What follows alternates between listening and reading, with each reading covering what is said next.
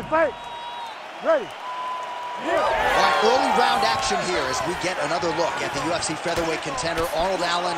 So far, so good in the UFC. As far as this matchup is concerned here tonight, he feels like the takedown will be there, but he's not going to force it. He feels like his jab is going to dictate everything. Of course, Firas Zahabi sort of intimated as much in our fighter meeting. But if Arnold Allen can win this fight tonight, sky is the limit for this featherweight contender. Best punch in the game, beautiful jab. Lands a big right hand early.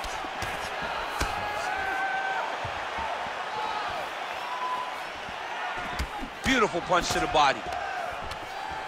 And they separate after exiting the clinch. Right hand, then a left. They're certainly getting after it early.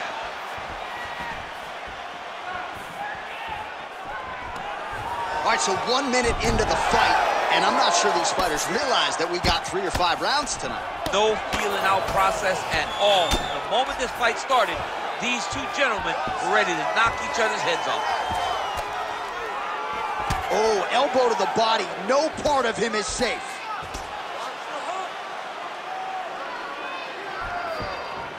Back to his feet.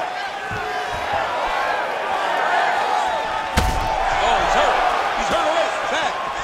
Oh!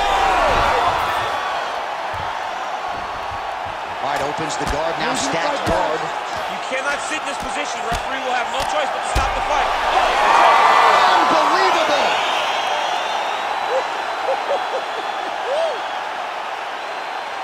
So how about that as he pounds him out for the TKO?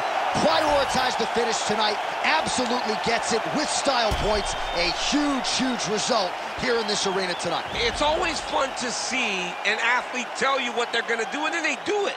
This guy told us he was going to get a finish, and that's exactly what he did. Him and his team are going to have a fantastic time tonight celebrating. They should all be very proud.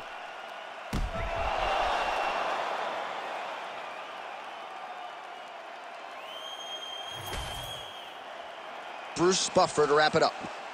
Ladies and gentlemen, referee Herb Deans called a stop to this contest at 1 minute, 39 seconds of the very first round. Declaring the winner by TKO, Arnold